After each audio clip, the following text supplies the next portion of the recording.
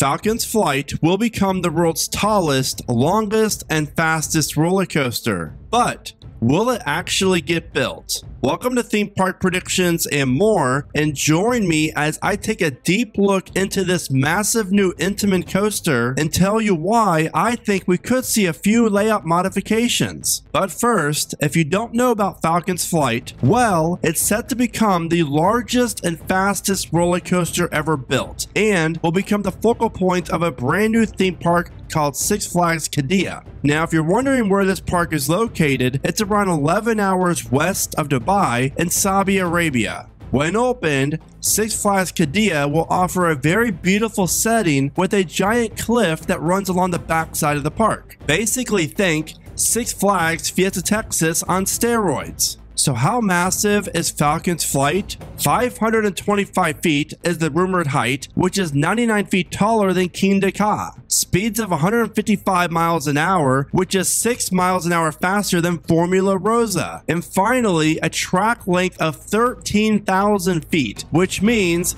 Falcon's Flight will be 4,867 feet longer than Steel Dragon 2000. Not only does Falcon's Flight break records, it destroys them. But there is one record that no one really seems to be talking about, and that is the coaster's massive tunnel dive that travels right through the cliff. Now, if built, this would become the world's longest tunnel on a roller coaster, but I feel as if when we see the final layout of Falcon's Flight, this will be heavily modified in some way, and more on that in a few minutes. Falcon's Flight will offer the most insane layout ever created on a roller coaster, since the ride will feature a lift hill plus multiple launches. And not to mention that lift hill right out of the station will not be the tallest point of the coaster. Now, when you add all that together, you probably are looking at the world's best roller coaster when it opens. Now, from the start, I have thought there is no way that this coaster, or park for that matter, actually gets built. I mean, after all, every time a Six Flags park gets announced overseas, the project never works out.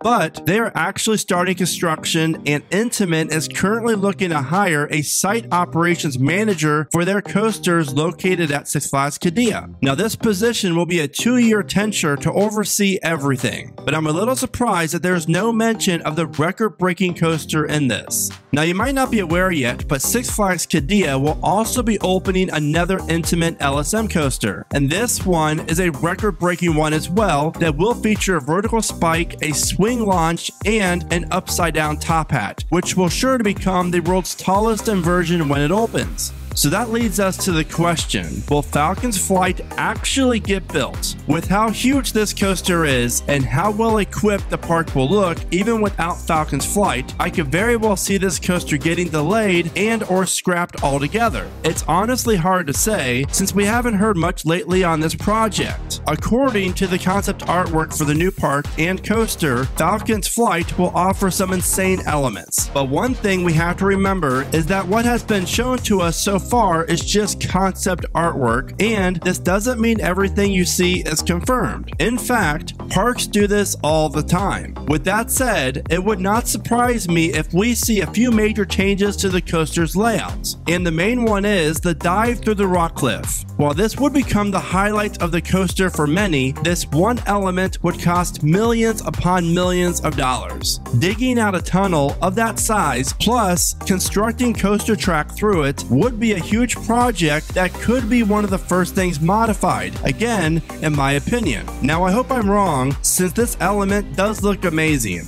but I could very well see the coaster featuring a near vertical drop off of the cliff instead of digging right through it. Even though Six Flags Qiddiya appears to have unlimited funds, I just feel as if this is something to keep an eye on. Now, the only other thing I can see getting modified would obviously be some of those turns you see in the concept POV, since there really is no banking whatsoever. Overall, Falcon's Flight will become a record-breaking coaster that will become a bucket list one for many of us. But am I the only one out there that feels as if this coaster might not get built after all. I just feel like there's a ton of moving pieces with this project that could easily be solved as let's just get rid of it because we already have a great seller lineup already in place even without Falcon's flight. What do you think, and what do you think about Falcon's flight? Be sure to let me know in the comments, and as always, thank you so much for watching. Remember to smile today, think positive, and keep riding coasters.